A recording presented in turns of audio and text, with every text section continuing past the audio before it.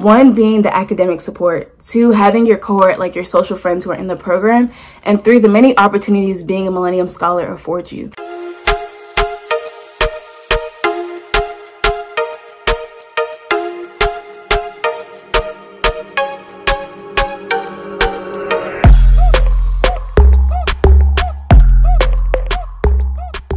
What is up, everyone? Welcome back to my channel, Road to PhD. My name is Kimberly and I'm so excited to have you here today.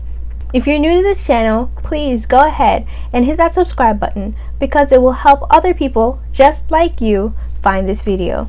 And while you're there, might as well give it a like. Today is another installment of my new series, This is What a Scientist Looks Like, and I'm so happy to have a friend here to share with you about the Penn State Millennium Scholars program.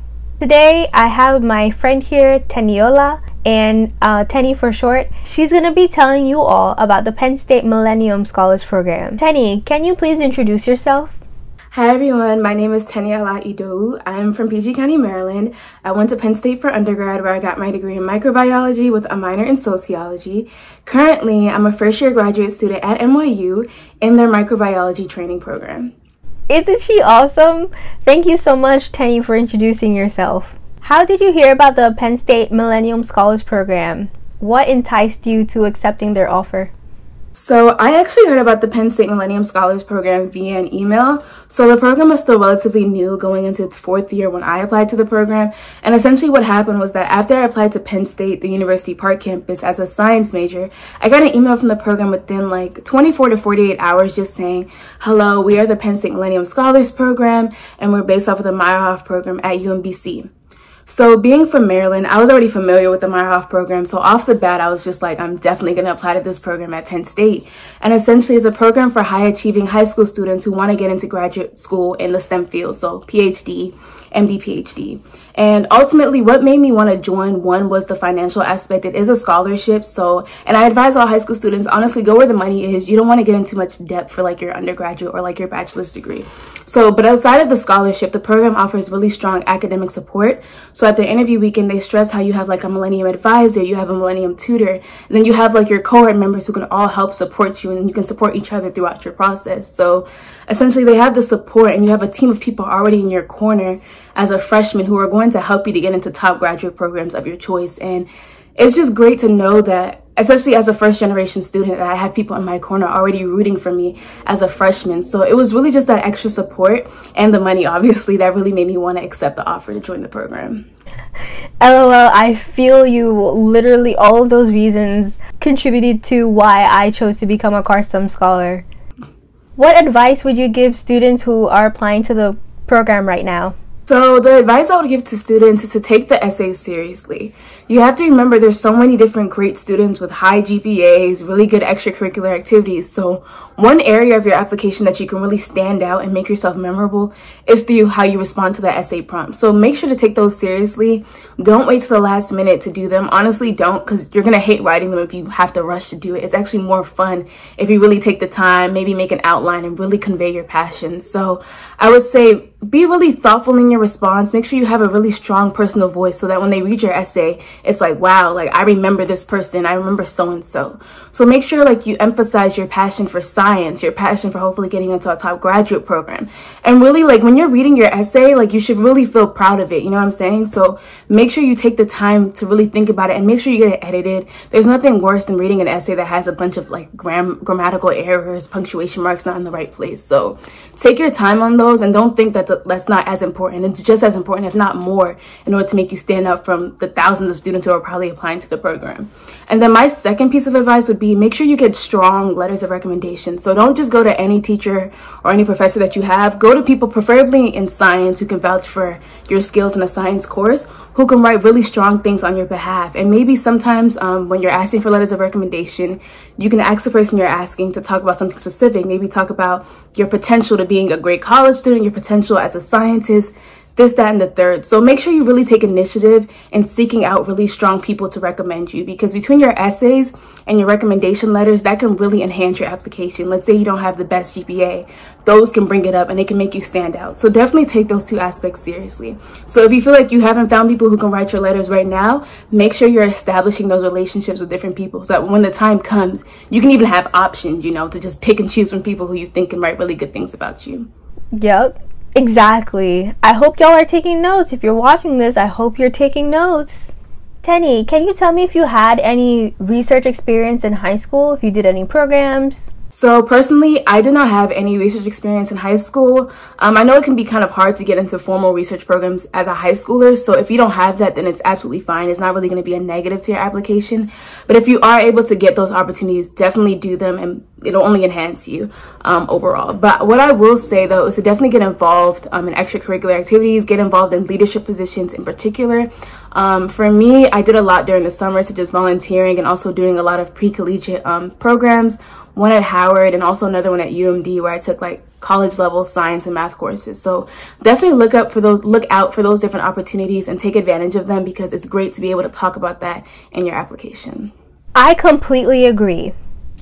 Both Teni and I didn't have any research experience in high school, and we're still in research intensive programs. So there's definitely hope. Don't give up, as Teni mentioned. And if you have any inkling to do a summer research program as a high school student, please check out this video right here where I talk about summer internships, research internships for high school students, specifically juniors and seniors. Teni, do you have any advice to give any students watching this about the interview? For the interview, I would say, as cliche as it sounds, honestly, to just be yourself, be authentic to who you are. You want to remember with this program, they don't want only students who are going to succeed in STEM, but they also want students who are committed to increasing the diversity that you see in STEM.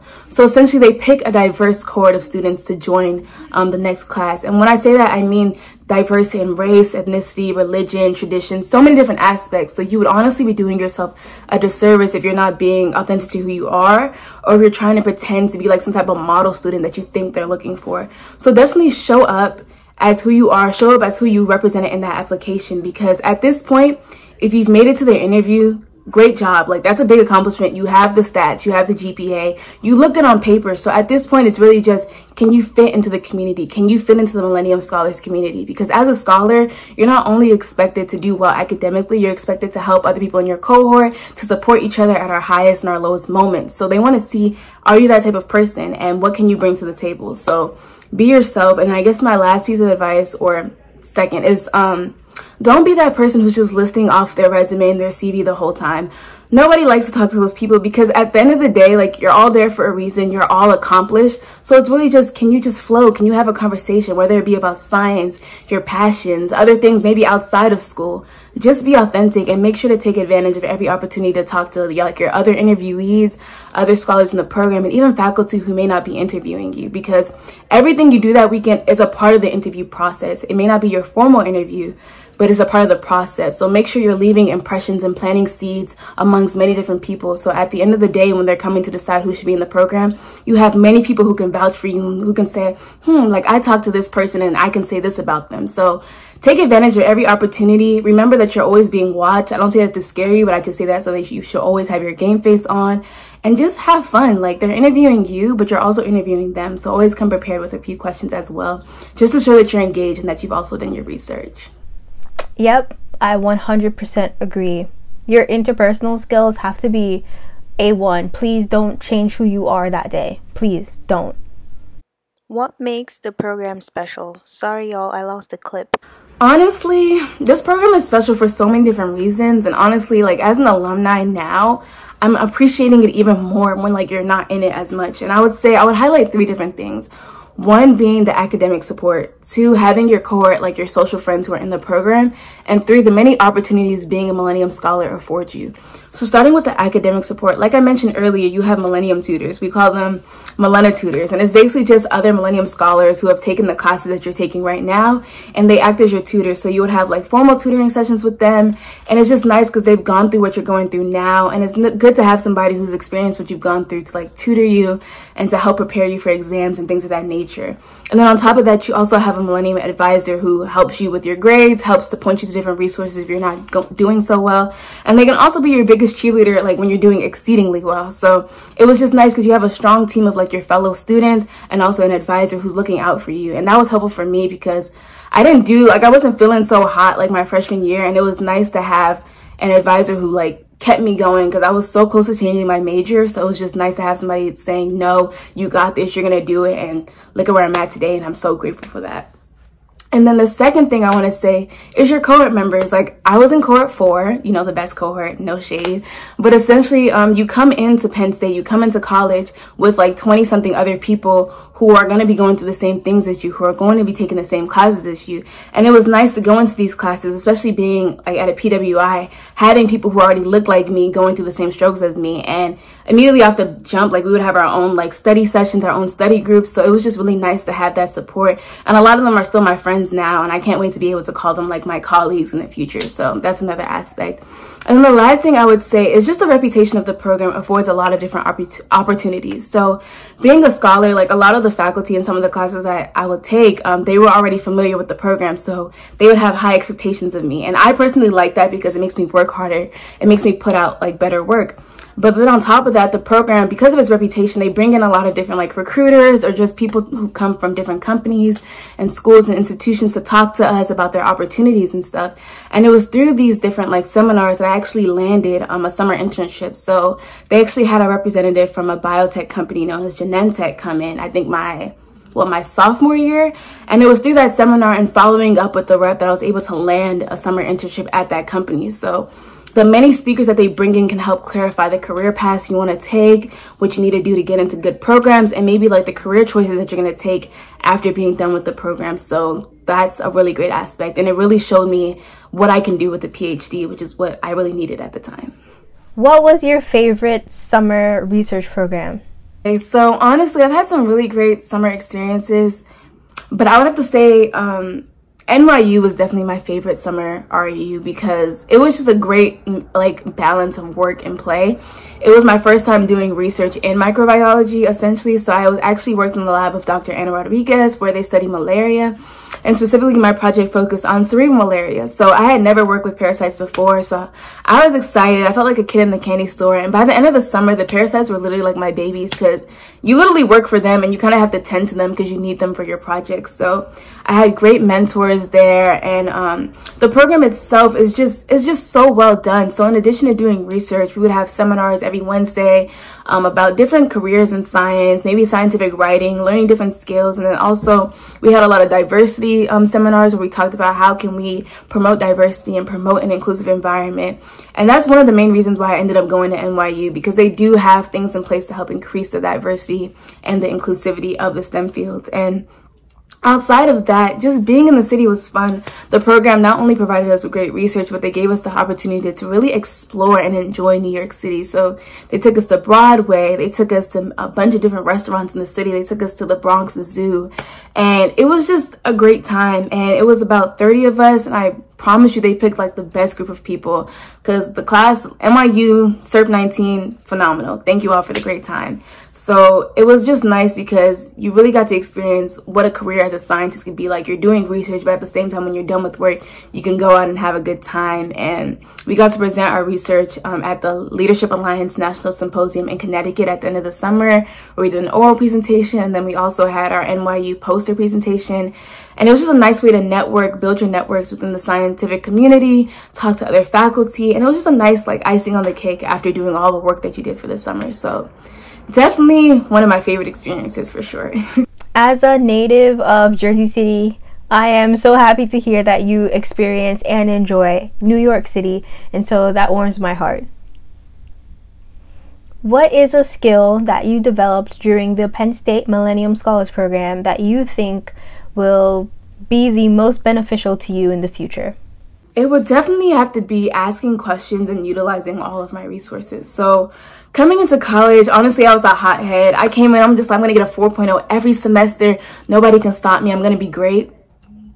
I was humbled. And chemistry and physics were the two classes that humbled me. To this day, I can't even speak chemistry without feeling some type of way. But essentially, I came in with a lot of pride. And thanks to talking to like my advisor, my Millennium advisor and stuff, I realized that I need to stop being ashamed of not being able to understand everything. And I need to stop being ashamed of struggling. Because when you think about it, everybody struggles.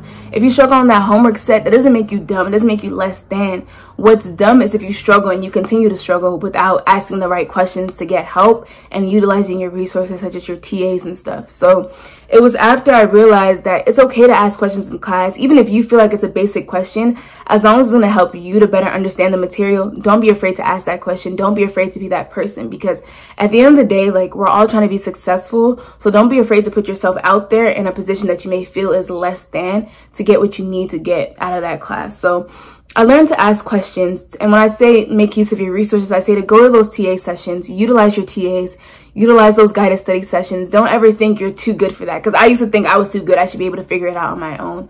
But I realized that no, ask those questions, use your resources, because remember, it's coming out of your tuition in one way, shape, or form. So you might as well use what's being paid for on your behalf.